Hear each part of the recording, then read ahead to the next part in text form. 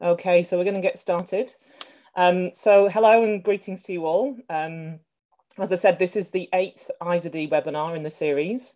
As a reminder, these webinars are designed to help you unpack social change for conservation, the World Zoo and Aquarium Conservation Education Strategy. And it's been specifically created by the IZD board to provide support and training for you on this new conservation education strategy. So this is the last in the series and it covers the last chapter, chapter 8. And the title of that chapter is Strengthening the Evidence of the Conservation Education Value of Zoos and Aquariums. I'm Dr. Sarah Thomas. I'm the Head of Conservation Advocacy and Engagement at Auckland Zoo in New Zealand. I'll be your host and your moderator for today's webinar. And Kim, who's in St. Louis, she's going to be our tech help and supervisor for today. So we have three fantastic speakers today. We have Nettie Pletcher from Bees Knees Creative in USA. We have Dr. Monet Verbecki from the Institute of Learning Innovation, also in the USA. And we also have Dr. Andy Moss, who's based in the UK at Chester Zoo.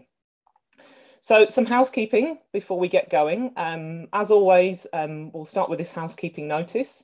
Please be aware that this webinar is being recorded and that recording will be posted on the IZD YouTube channel. So by staying and participating, you're consenting to being part of this recording. And always hello to all the viewers who are watching this later on the IZD YouTube channel. As a note, if you've missed any of the previous webinars, you can find those all listed now on that YouTube channel.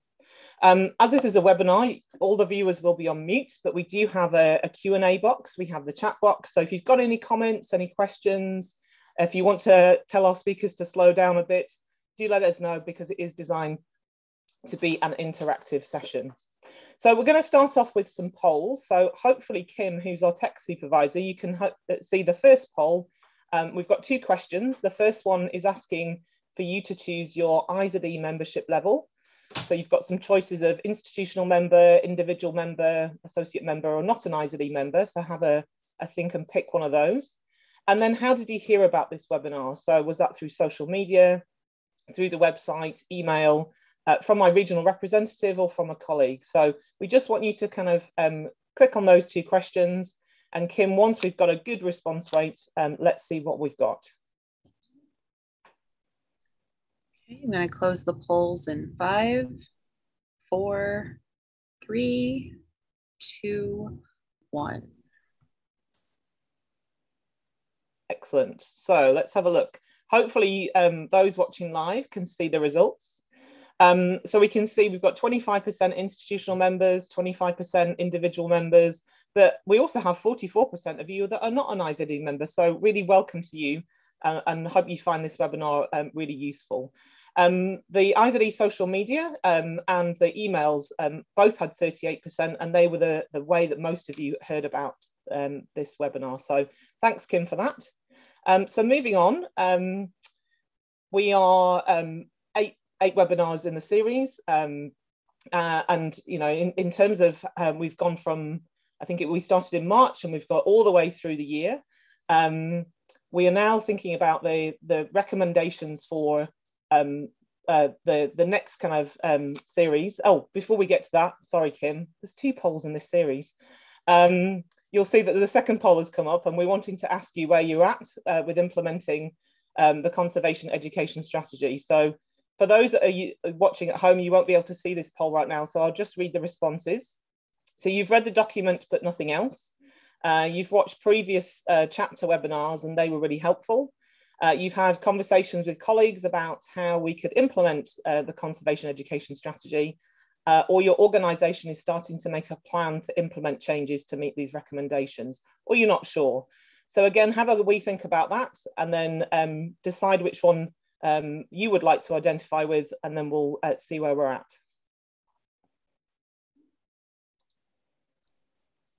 All right, I'm going to close the poll in 5, 4, 3, 2, 1. Okay, so hopefully, again, those watching live will be able to see the responses. And we've got a really interesting split between those categories. So We've got some that have read the document but nothing else, but we also have quite a few of you that are starting to make those changes. So one of the functions of these webinars was to really get you on those first steps to start having conversations and starting making changes within your organization. So just moving to the next slide that I've got, which is a reminder that if you've not read the document or you want to read it in your own language, we do actually have some new translations that are being put up onto the website. If you're sat there thinking, I'd like to translate that into my own language, please do get in contact. We're always looking for other people to do translations for us. So we have a number of different languages of the strategy. And then just before we get to our first speaker, I'll just remind you of the recommendations. So there is 4 recommendations in this chapter. You'll see that I've highlighted in bold what I think is the main themes of each recommendation. You'll see the first 2 cover a recommendation to collect and share a range of evidence at multiple stages using multiple methods. And this really, it says to me, it's an acknowledgement that there really isn't one way to evaluate a program, evaluate conservation education within zoos and aquariums. And that's really trying to kind of help people think about what are the different ways we can collect evidence, what are the different methods, and what are the different stages we can do it at. The last 2 you can see, I think are a bit more aspirational. The third one covers a recommendation that zoos and aquariums should conduct evidence-based research that demonstrates the effects of their conservation education on how people think, feel, and act towards the natural world. And the last recommendation ties to that, and that's about partnerships. And it highlights that really there isn't an expectation for zoos and aquariums themselves to do all the work, but by building relationships with academic institutions, with other external stakeholders and experts, you'll be able to kind of think about research and evaluation with those partners and be able to do it collectively. So what we're going to do now is we're going to move on to our first presentation. Our first speaker is Nettie Pletcher. Nettie is a conservation education leadership consultant with Bees Knees Creative, which is based in San Diego, California, and she's a partner with Pathways Collaborative. And she also serves on the IZD board as our administrator and is often seen as our technical support for these webinars. So I'll just stop sharing and then hopefully, Nettie, over to you. Thanks so much, Sarah, for that introduction. We are here today to really talk about this idea of strengthening the evidence that zoos and aquariums have real value when it comes to conservation education. But the buzzwords that are normally used to describe this process of providing the evidence or measuring that value, we've got things like assessment and KPIs and surveys. And if right now this slide is making you really stressed out, first of all, I apologize for adding more stress to your lives at this time. It'll go away soon. But my hope is that in the next 10 minutes, I can help alleviate some of those negative feelings that you might have towards evaluation. Because as a consultant for zoos and aquariums, I am often involved in doing evaluation. I evaluate program outcomes to help determine, what aspects are most effective and to what extent do guests really take away what we intend for them to learn. I do exhibit evaluation, starting with front-end evaluation studies, looking at what are we going to include in a new space, formative, where we're testing different prototypes of interactives, or summative assessments after the exhibit's installed, really understanding what the visitors learn there. And as part of my work, I'm doing some of the words on the screen here. I'm doing interviews, I'm doing focus groups or online surveys and embedded assessments. So all of these evaluation projects that I do or can talk about might give the impression that I am, this massive evaluation enthusiast and statistics geek. When in fact, I also find a lot of this jargon sometimes just as bothersome as maybe the next zoo educator might. But what I have learned is that I can view evaluation or any of these words as a gift. It allows us to design strategies that are fun and interesting and provide actual answers to questions that we have so that we can do conservation education better. Let's get rid of those words. The fact that I think an entire chapter of the Con Ed strategy is devoted to this topic of evaluation lets you know that it really is a must-have, right? It's not a want to have or nice to have in conservation education.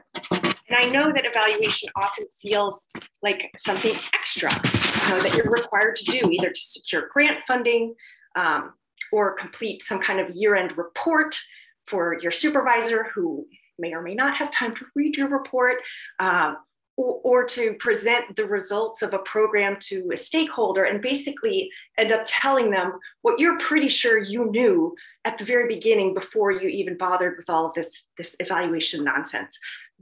All that stuff is evaluation at its least useful. It is not how you or I should be spending our time or resources. It's really a disservice to the word evaluation. Please don't do that. So how can we really ensure that the time and the effort that we are putting into evaluation is not a waste of these resources? How can we use evaluation to really demonstrate that zoos and aquariums are important to this field of conservation education and really important to the lives of the millions of people who visit? Here's what I want to offer you, a different way to think about evaluation. Was we're trying to understand something, and in our case, it's our visitors, right? We want to understand them better. And we should be pretty excited that there are lots of tools we can use to get inside our visitors' heads a little bit and understand what it is that they know and feel and do in response to the programs and exhibits and animal experiences that we offer. So don't think about it as this extra burden. It's a gift, right? We can incorporate it into our regular development and delivery of programs and processes. The other reason I want to talk about evaluation in this way is that as a data-driven process, it's really a way to uncloud our views. It helps us dispose of biases that we might have. It provides, this other perspective that if we didn't examine, might lead us to continue to provide, some kind of an experience that we think is best for our guests and our audiences, but somehow falls short in a way, or misses a big opportunity for even greater impact. Or in the worst case, I guess, provides results that are the opposite of what we think we're trying to do. And in the Conservation Education Strategy, Chapter 8 explains some approaches and methods for evaluation. So you definitely want to review that section, but in a nutshell, here's kind of what we're trying to understand about our visitors and how we can do it. There's 3 basic categories that I think about it as. We can watch them doing things, we can ask them questions, and we can test their knowledge and skills, right? Now, before you get into choosing the method, of course, you're going to need to have a very clear evaluation question or set of questions. Don't skip that step. Please put a lot of time into the beginning of that process so that you know what is it you're trying to find out and why do you care about that? Because otherwise, we're right back to slide 1 with a bunch of useless evaluation words and data and your time wasted. So once you have that clear research question, you get the fun part of picking the method and designing the tool. In this first bucket, what I call watch them, this is looking for behaviors that visitors might be doing to help answer your evaluation question. And some specific methods for observing visitors would be things like timing and tracking, using observational rubrics, potentially doing a video analysis or observing their use of prototypes. For those of us who are maybe hesitant to approach a visitor with a clipboard, the watch them techniques are a really good fit. Now, at some moment, if you are committed to doing evaluation, you will need to talk to your guests. And I'm happy to help teach some easy ways to overcome the fear of rejection that goes along with that. But moving on to the second category, asking them. This involves listening for ideas that are going to help, again, answer your evaluation question. And specific methods that you might put in this bucket would be things like the exit interview, focus groups, visitor intercept surveys, maybe dot voting or card sorting. And we don't have time today to get into what it takes to do a really great survey, but you can let me know if you need more support with that. And this third category in testing them, this is involving, measuring some kind of change, whether it is the cognitive, the affective, or the behavioral things. Again, helping to answer your evaluation question. Here we've got methods like pre and post testing, or retrospective pre-post, concept mapping, drawing or journaling, which Monet is going to talk about, probably lots more that you can think of. But just to sort of address more specifically what I mentioned about measuring change. This is, of course, the $1 million evaluation question, right? When you are doing evaluation at your institution, you are not always going to be able to demonstrate massive behavioral change, especially from a single participant or a single program. But there are lots of measurable steps along this behavior change journey that can inform your programs or inform a piece of your staffing, maybe change your marketing angles, or look at just how you're doing certain experiences within an exhibit. So that single evaluation effort isn't going to prove for us that zoos and aquariums are essential to the field of conservation education. But I think collectively, and with really intentionally building on other evaluation projects, we can begin to paint a better picture of the values that these institutions do hold. And speaking of collective effort, Chapter 8 references the AZA's social science research agenda, which is a document that lays out kind of a series of broad questions that are worthy of further investigation, we felt, to sort of help demonstrate the value of zoos and aquariums. And one of the goals of that research agenda is to promote more collaboration between zoos and aquariums that can each tackle a part of a larger evaluation effort. So that's a very good place to look for inspiration and partners. If you are intrigued and ready to delve into this gift of evaluation a little bit more, you might want to join, if you're not already there, one of the AZA's scientific advisory groups. This is a group anyone can join online and participate in discussions and have access to this library of resources. I'm a member of the SSRE SAG steering committee, and I'm constantly learning new things from these very smart people. If you wish to get additional support from an evaluation consultant, you can certainly get in touch with me to talk about either training for your staff or getting help with any stage of the evaluation process.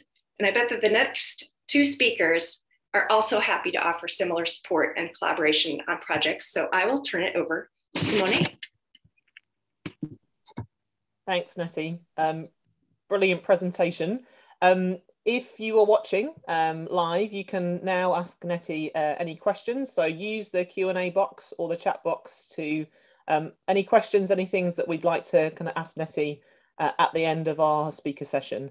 So we're going to move quickly from California to New York and Dr. Monet Verbecki. Monet is the Director of Evaluation at the Institute for Learning Innovation. So the center is in Portland, Oregon, but Monet is based in Florida, but is now in New York. So thank you for joining us, and over to you. Thanks, Sarah. Yeah, I do a lot of bouncing around in the United States at the moment, but currently calling Florida home. And so I decided to come and just talk about drawings because they're one of my favorite tools. And so when I was talking to Sarah, this is one of the tools that I really enjoy using, and I typically find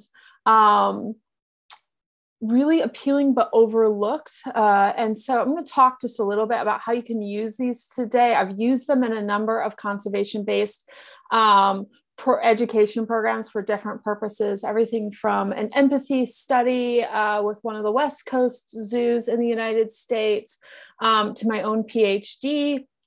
And so what I like about drawings as a tool is, like I said, they're pretty easy to implement with a wide range of people. So we often think of surveys as being kind of the Cadillac tool for understanding impact. That's what I'm asked to develop most often in my work.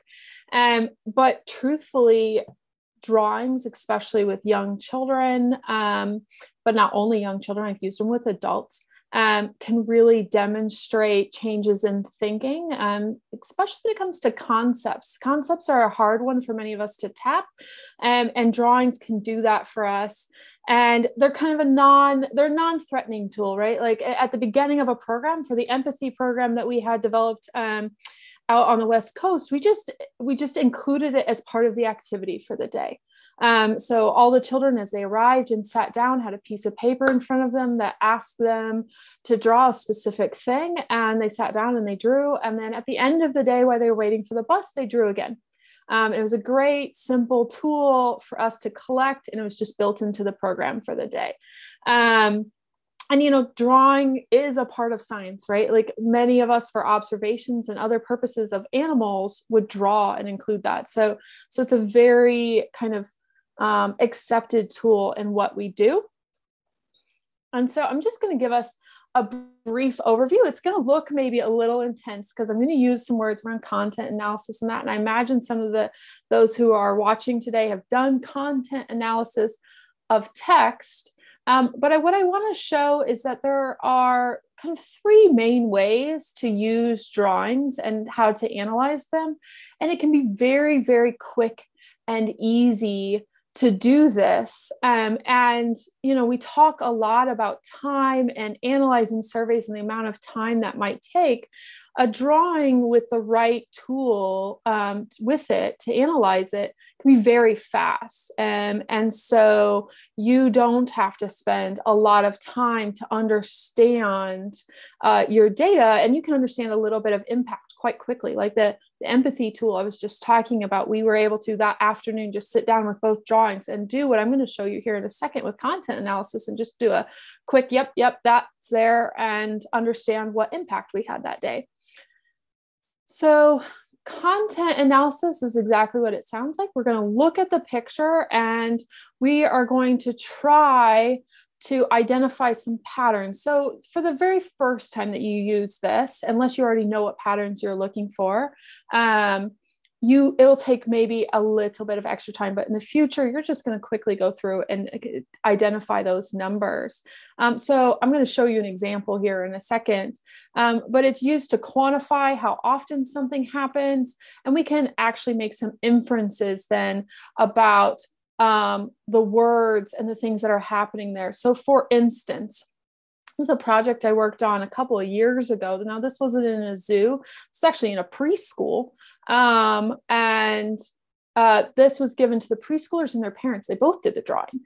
And I think this is actually a parent's drawing. Well, we asked them, you know, what comes to mind when you think of engineering?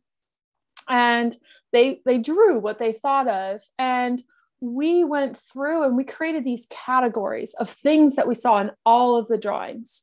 And we did that when we collected the very first drawing, so the pre-programmed drawings. And we created these categories. And then in the future, all we had to do was apply these categories to the drawings. And we could see the changes that happened over time. As you can see, these are all just themes. So we could see how ideas changed around how often did they draw something around transportation when they were thinking of engineering, and how often did they think of city design. The idea of this program was to expand what people thought of when they thought of engineering. And so we were looking for a bigger differentiation and the types of things. There was no right or wrong answer, but were there different types of ideas that came up over time? And we had a name on all of the papers. So we were to track this over a long period of time. So that might be one tool that you think of using. And again, this is real easy. We took pictures of everything and we've got it in files so we can pull it up over a long period. And it was also fast and easy for the families, and they thought it was kind of fun. Another tool that you can use is rubrics. Rubrics is the one I use most often. And you're setting out standards. We've all used rubrics. We've seen rubrics usually for tests when you were in school. And there are standards that are there that you're going to mark as you go through. They should be detailed. They should lay out what you're thinking of and what your levels are. But they can be very complex. So I'm going to show us two different types of rubrics. One is the easy type. And the easy one, the simple rubric, This is a good story. So I was working with a young guy down in Costa Rica who was doing a program I was helping out with for NAAE. And he wanted to use surveys. It came to me immediately. I was in helping as an evaluation consultant. Everyone had received mini grants and had to do evaluation as part of their mini grant cycle. And he said, I'm going to do surveys with all of these children that are participating in this summer camp. And I just asked, why are you using surveys? There's nothing wrong with surveys. I use surveys all the time, but why are you using surveys? What's your intention? He's like, well, I want to know how their thinking changes around mangroves. So why not use drawings? And so he did. He used drawings and he found it really easy because they did it the same way. They implemented it as part of the program. So it was a lot of fun for the kids. It was part of what they did when they showed up each week for the camp. And so they actually have multitudes from children. So they, I think, have 5 over the entire time. So they will see changing throughout the program, and they're able to see where things might be going wrong in the middle of the program. He said, oh, that was really helpful. I was able to see when kids started drawing something we actually prefer them not think about when they think about mangroves. But these drawings were real easy. And he started with just this simple rubric. Now we developed a more complex rubric because he wanted to go back in and look at them again. But just to understand where they were at, they did a simple rubric of negative, no change, and positive change. And it's just straightforward, easy. And they were able to get some stats about it to also share back to the funder. So, you know, we're seeing 90% of the kids have a positive change. Real easy, real fast forward. And the other type is a complex rubric. This is not the most complex I've developed. The one for my PhD, I think, was the most complex I've ever done. But here you can see there are multiple levels and it is around different categories. So this is a project that I was a part of in Britain, in which we asked young children who were taking part in another informal learning program to draw what they thought of when they thought of ancient Romans. And again, we're looking for concept differentiation. So are they getting the ideas correct over time? And so here we used a 5-point scale. And while there's not a lot of detail in what I'm showing you for this 5-point scale right here, this is the simplest version of what the scale looks like. We actually had very specific things about what it meant between a 1 and a 2, right? So minimals, like 1 or 2 things that are kind of wrong, like massive kind of that 1 is, there's lots of things that don't fit in here. Now this is a decent example of actually some positive change. So this young man was given a 4 because he actually gets in more detail in here. It's not a big difference, but it's a slight difference. And we were able to then, if my PowerPoint wants to behave, we were able to do some graphs really easily. We put this all in Excel. We were able to do some graphs. And then if you've got somebody who is that statistic nerd that Nettie was talking about, we did some ANOVAs and things on it to actually show the funder even more about like what was the true impact. But this graph is the thing that most people are in. This graph is what most people are interested in when they look at this. And I've had lots of questions. We've used this a lot. And it's a sort of thing that makes a nice display. But overall, I just wanted to give an introduction to drawings. Like, it's very easy. It's something that, like I said, I used it with adults, and the adults at first were like, you want us to do what? But then as soon as they get into it, they're talking about their drawing, why they're doing it. I had it kind of a think aloud. So they were talking about their drawing, why they're drawing it. And I have an artifact now of their thinking versus trying to make sense of their attitudes and thinking through a survey, which might have been more complex versus what I was able to get from their thinking from a drawing. So I just want to do a quick introduction to that. If anybody's interested in drawings, I'm happy to I have a cat rubbing on the screen.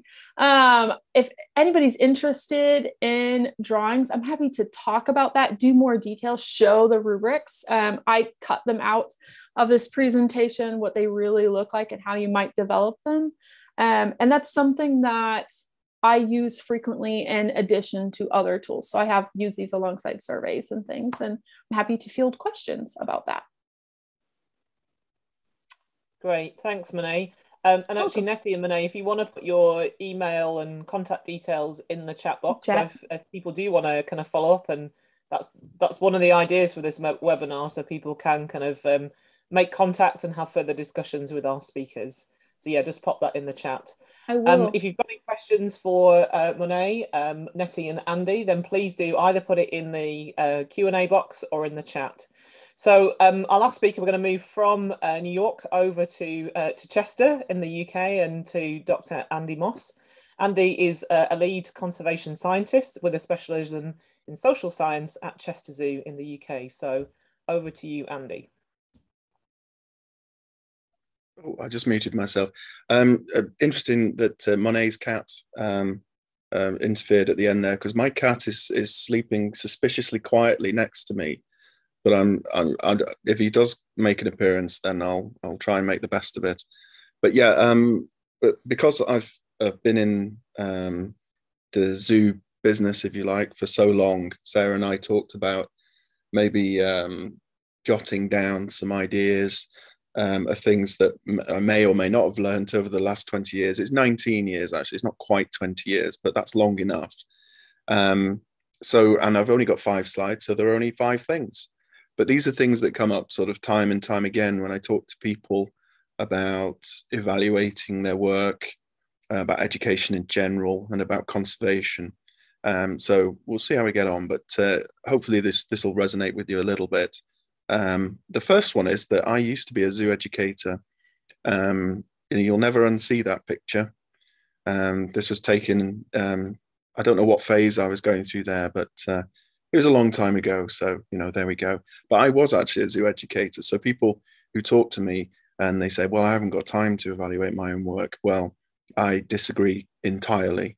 It's about prioritizing what you think is important. And I would say, as a professional educator, if you don't evaluate your work, then you're not necessarily doing your job completely. And I'll be that blunt about it. I think it's absolutely integral to it. And I'm not suggesting that I'm in any way special. I'm certainly not. It's just something that I thought was appropriate at the time, and my organization was very, very supportive of that. But just to show you that I did do some evaluation back in those times, there's a report I did on a study, timing and tracking study from 2005. And then I published some terrible papers in 2007 and 2008 while I was still working as a zoo educator full time. And there is time to do it. School holidays, if you're not involved in zoo activities, if you're not involved in classroom sessions all day long, there are ways of getting around it. So I don't ever take that as an excuse. So there. This is the second area I think of as important. And I know that those of you who don't have English as a first language, these 2 words might not be very useful or very clear to you about the difference between them. But it's basically just doing something. So doing education, looking at those happy smiling faces in your classroom or out in the zoo. That isn't the same as achieving what you set out to achieve. So the outputs are simply doing things. So how many kids you've taught, or how many sessions you've taught, how many people you've talked to out in the zoo. The outcomes are what you have achieved from that. So the example I've got here is Chester Zoo's sort of safari ranger in school program, although this is actually an in-zoo picture. And, we've got loads and loads of photographs of great activities in classrooms around our area. But on the right, we have a measurement of the outcomes from those. And that's the difference. So don't think by the fact that you can demonstrate lots and lots of happy smiling faces that is you achieving what you set out to achieve. I suppose one example I'll give you is a few years ago, it's probably maybe 7-8 years ago, we took the decision at Chester Zoo, and I know Charlotte Smith's on the call as well, and Charlotte is the Director of Education at Chester Zoo, and we stopped using animals in our classroom sessions, and I know that a lot of you use animals, live animals.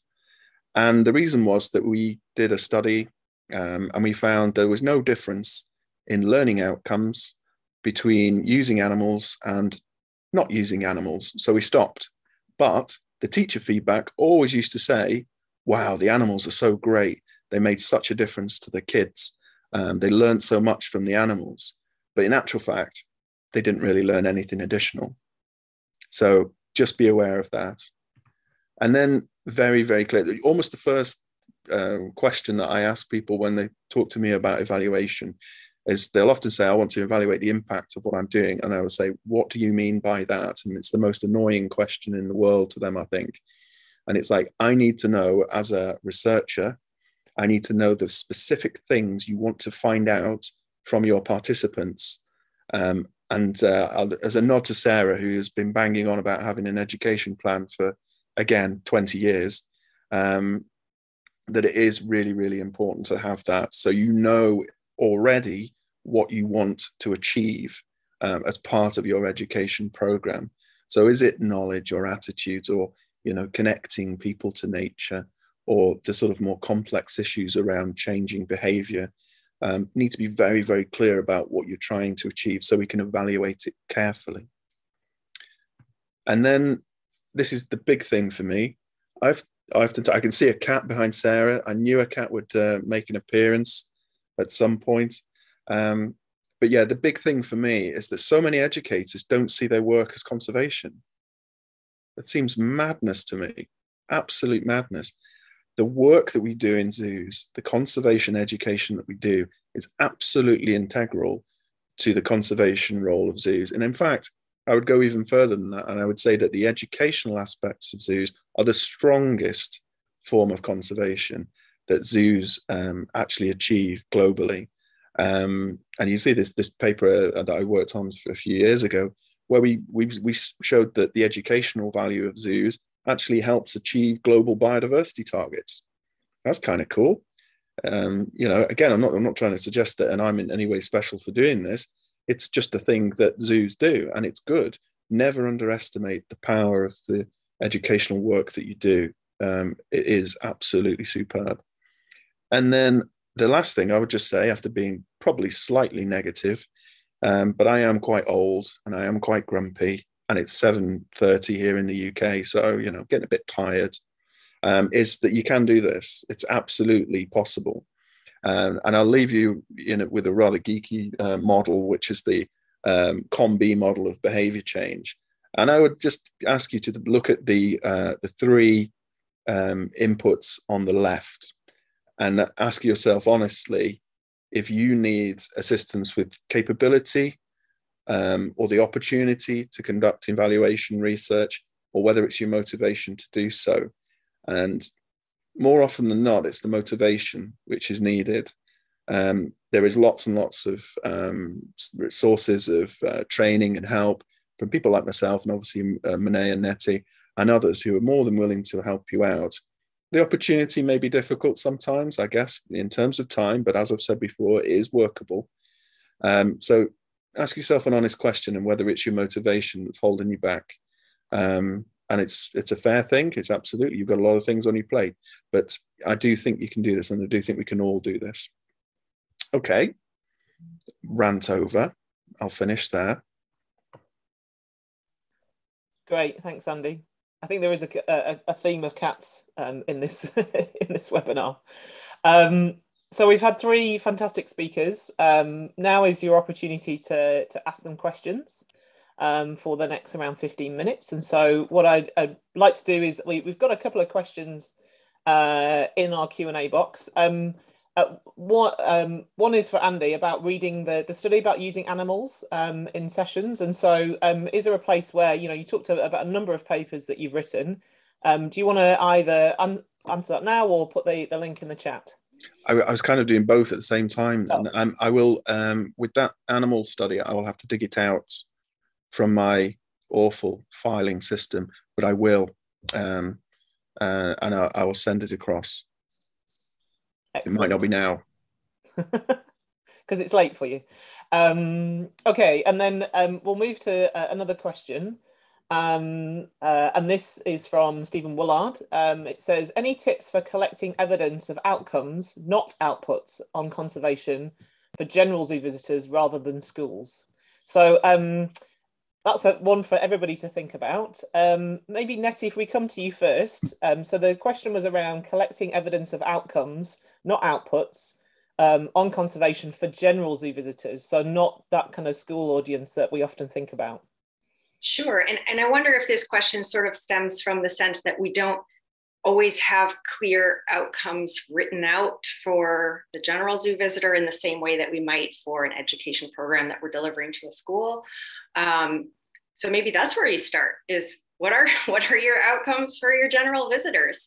And it might be, specific to a particular exhibit, or it could be the whole zoo or aquarium experience, I suppose.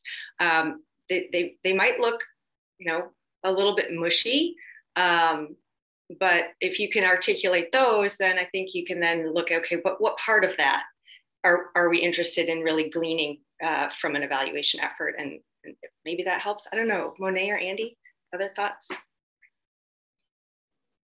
Well, I think you're on the right track, Nettie, right? Like with the outcomes is the biggest and often hardest part, because our outcomes usually actually for the general visitor, our community, start quite big. We often think big. And so one project I'm working on right now in the United States is really trying to think a little bit smaller. Like, what are the things that we maybe want to see? We're working towards zoo community partnerships. And what does that look like? What are the outcomes of that? And it may not automatically be behavior change. I know many of us jump automatically to behavior change. It might be some attitude shifts or a difference in who attends for that particular program. So visitation rates of different parts of the community. So let's think about our outcomes on that finer level probably first, which is often what we do with schools. We're not thinking we want children to automatically step into science careers. We're looking at aspirations towards science careers. So thinking also similarly for our visitor level, and then matching up all those tools Nettie talked about. So not just automatically going out and being like, okay, I'm going to survey everybody who comes to the museum or to the zoo.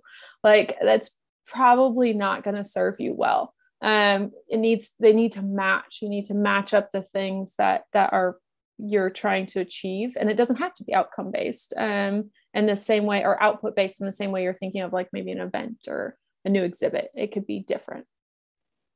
Great, Andy. Anything to add? Just to echo those comments from Monet and Nettie there, but also for Stephen, it's like thinking about the scale of what you're trying to explore here. So is it, we're talking about the evidence of outcomes of whole zoo visits, or from very specific areas within the zoo, even a particular sign? So the sort of scale of that. And obviously it's much easier to do at a smaller scale. Having had experience of doing sort of whole visit type studies being quite painful and took years off my life, then I would recommend starting small. Great. And that really, there was another question that I know Nettie was answering in the Q&A box, which talks about how do you narrow down what you want to learn from evaluation. And I think what you guys have said is that it's really thinking about the other end, the front end, which is what are the outcomes? What is the purpose of your program or your whole visit?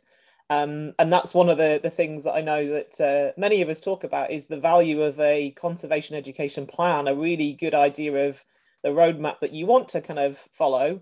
Because if somebody says, hey, we want to evaluate this new exhibit, well, what was the purpose of this new exhibit? And so it's really thinking that kind of project cycle that goes around between kind of outcomes and evaluation. I guess we'll go to some other questions. And one of the things that I know that maybe the viewers are thinking about is, what are your top tips for embedding evaluation into your practice? So I know, Andy, you were saying you were doing it as an educator. What are the things that you would recommend to people if they want to start on that journey to start embedding it into their practice? Are there any things that you found useful at those early stages? Well, it is a long time ago, but so I can try to remember it. I think there was a bit of perseverance there. I think there was a bit of I'm going to continue doing this anyway, because there may well be some pullback from others. And there have been occasions in the distant past where I've presented certain things and they simply weren't believed, for instance. So it was either a case that I didn't know what I was doing or I was lying. So there may be some difficult times. So there's a case of persevering with that if your organization is only just starting on this journey. But it's very, very rewarding when you get to it, when you've got an organization now which is seemingly built around the human outcomes that it can deliver. I'm trying to think of anything else. Can you come back to me in case Monet Sure, and Nettie have got something? Yeah, let's go to Nettie for her thoughts. Well, one of the things that I've worked on with some institutions is actually creating what we would call an evaluation strategic plan. And you can either, I guess, have that separate from your education plan or and then layer them or do it together. But I think one of the things, whatever you want to call that document, that it should definitely include is some kind of an objective, let's call it, around creating a culture of evaluation for the institution, which is, again, super jargony. So you have to think about, okay, what does that mean? What does it look like to have a culture of evaluation for us? And then put structures in place that allow that culture to emerge. Nice.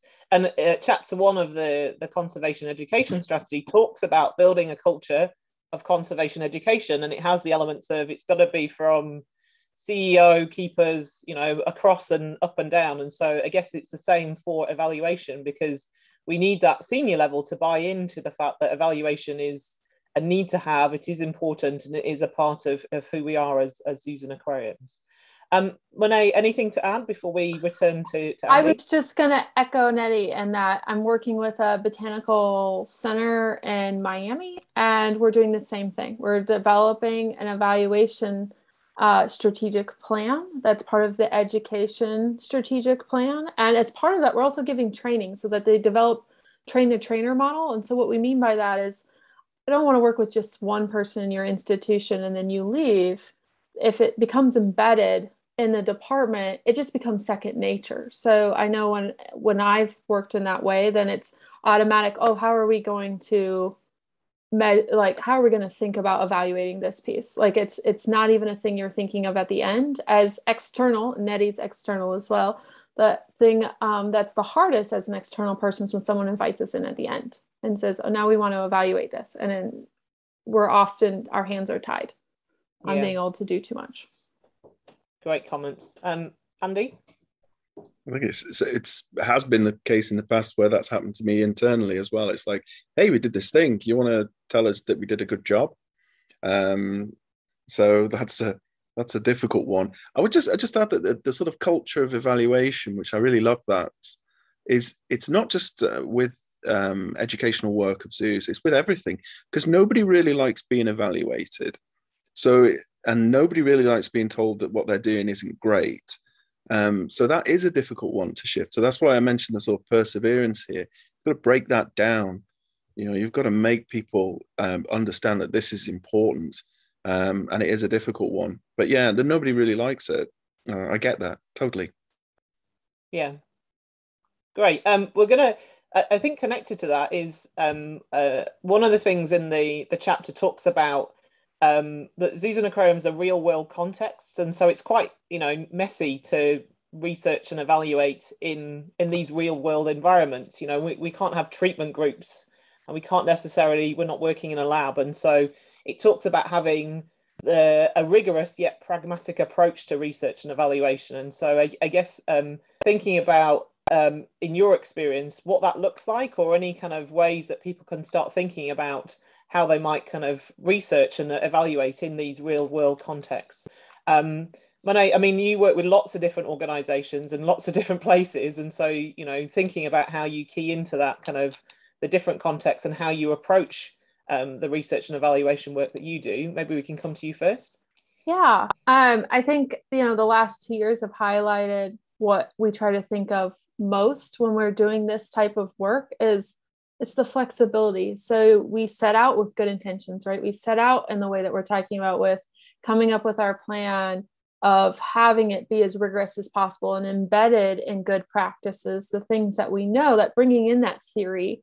But at the end of the day, I think all of us have been practitioners.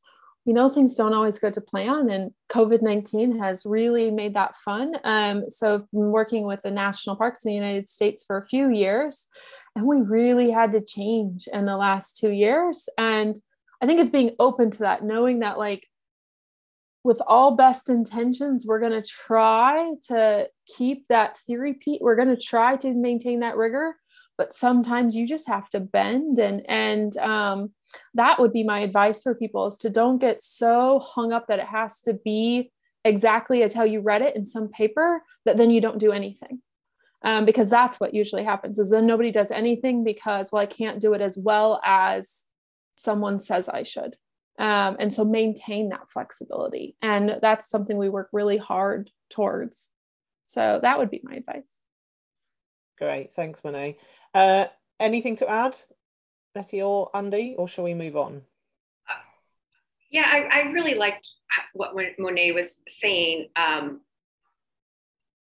My brain went in a slightly different direction when you first asked the question, to sort of thinking about, with the rigor piece. I always encourage people to really think through, what are you going to do with your data once you've collected it? So, like, before you get a single data point collected, think through, what are you going to do with this potential mess? And if you can answer that around your super clear evaluation question that you've already designed, then you can be more rigorous around maybe a more narrow set of questions, and have it be more practically applicable at the end of the day. Thanks. Andy, anything to add? Or I'm going to come to you about stats, because there was a question in the chat about, do I need to learn stats? I already answered it. You did, but I think it's something that we can, I think we're, the last bit, we've got about 6 or 7 minutes left. But thinking about what kind of tools that people might need. And so things like statistics, and it says that you're going to run a course around that. So do you want to talk a bit more about that? And also any other things that you would recommend in terms of reading or resources or courses or things that people can start getting on with? Yep. I would say reading papers is really, really useful. And these days it's really, really easy to get it free if you don't work at a university where they have library access. So, or like places like ResearchGate, you can join, or I can invite you if you want, and you can join there. Almost everybody will either shares their published work, or they will be happy to provide it if you just send them a quick message. In terms of statistics, yeah, I think there is a definite need, that there are skills that you will need to be able to evaluate effectively in terms of quantitative analysis. We realize that in the EASA community, and we are going to do a series of statistics training courses next year if anybody's interested, starting at a very, very sort of like starter level, and then maybe for those who've got a bit more experience, or they remember some stuff they did at university. And we will be using sort of free to use software, it's based on the R programming language, but it has a very nice interface over the top. So you don't need to use coding, which is often very, very scary for people who are just starting out. So yeah, certainly it is. There are skills that you need to know, and there's no getting around that. So you've got to take the plunge and get stuck in there. Can I offer and I'm speaking as the non-PhD on the screen, so I'm envious, of course, and I'm going to sign up for your class. But I also feel like, so I don't disagree at all with what you just said, but I don't want people to hang up thinking, oh crap, I can't do it. I didn't earn a degree in statistics. So sort of just to counterbalance with don't run away in fear. There's lots you can learn and legitimately say about the results of an evaluation without doing high level statistics, right? You might not be publishing your paper in a journal, but if it's really just for your internal purposes and improving your own programs, I don't know that you always need to do, a whole lot with that. You have to understand what are you going to do with your data set? And if it requires a statistical analysis, then get help with that if you don't know how to do that. I will stop rambling about that. Thanks, Nettie. Yeah, and that, it is really trying to support our communities. There's lots of different ways that you might want to start moving along the journey of research and evaluation. So yeah, doing a course on statistics, reading some more journal articles, starting thinking of the way that what kind of evidence does your zoo and aquarium have, whether it is children's drawings or is feedback letters or questionnaires. Even just starting to have a bit of an audit of where you're at with those 4 recommendations. That's what we're really trying to support with our community. But and this is where hopefully these webinars are useful. Monet, any other kind of recommendations for things to get people moving along that journey, whether it is a course or some kind of reading resources that you would recommend to our viewers? So Nettie and I both belong to the United States Visitor Studies Association, which are open to anyone internationally. It just most of the members are in the United States, but there's a lot of free resources there. We have the Facebook group that shares a lot of things. You can find us there. It's called ZAFIG. That's one that I like. To both Andy and Nettie's point, I tend to sit somewhere in the middle, and there are resources that we could probably share around at least getting started simply with sharing your data, doing something with it. And they are available in all these places that we've shared today. So maybe there's something we can do there about making sure that they are available. Yeah. And Monet, if you whether you can just I'll put drop those the names in the chat so people can look at them. So yeah, visitor studies organizations, there are a number of different kind of Facebook groups. If you're not part of the IZD Facebook page, like that, because they do share kind of research studies. The same with the EASA Conservation Education Facebook group. There's a number of different papers that we do try and share to make sure that you don't have to kind of keep up with the literature. In terms of, we're nearly at the hour, and so I'm just going to come to our speakers for one last time in terms of closing. If you are thinking of our viewers and they are trying to get on those, further themselves in the research and evaluation space, what kind of advice would you give them to just kind of keep going and take those next steps? So, Nettie, if we come to you first, so thinking about those next steps for our viewers, what are your top tips? Oh, top tips. Okay, I was going to say, I'm sorry, I missed the question because I was putting things in the chat box. Yeah. It's okay. Just a closing thing to kind of round us off. Any thoughts that we haven't covered? Yeah. I mean, think about what your department really needs and try to prioritize that. You're not going to evaluate everything and you shouldn't. That's horrible. Tap into existing resources, connect with others. And consider a consultant when you need one. Budget for that. It can take a huge load off of your plate and give you a lot to work with after the fact. Great, thank you. Monet, any closing thoughts first, from you? I would say just get out and try. So just try things. That's often, it'll build confidence in the team and that. So just get out and at least try things. And then take advantage of all these different groups. They offer a lot of free there's some paid things, but there's a lot of free resources out there.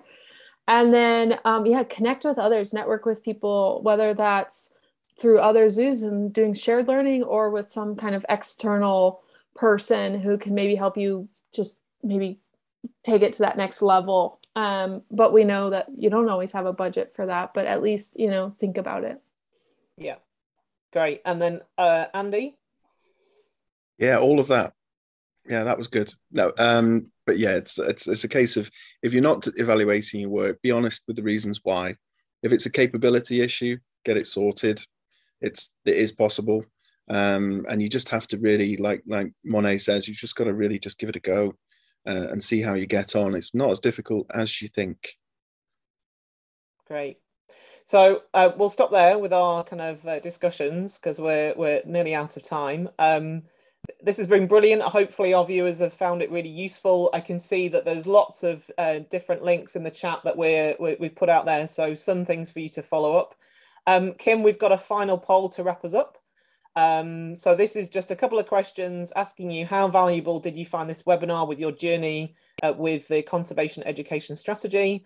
So have a think about where you'd like to pop your tick. And then the second question, what would you like to see in future webinars around the conservation education strategy? So this is the last one in the 2021 series, but we're hoping to do more next year. But we really do need to hear from you about what you'd like to have. Does this format work, or would you like some different kind of activities in our webinars? So Kim, once we've got a good response rate, we'll see where we're at. All right, I'm going to close this poll in 5, 4, 3, 2, 1.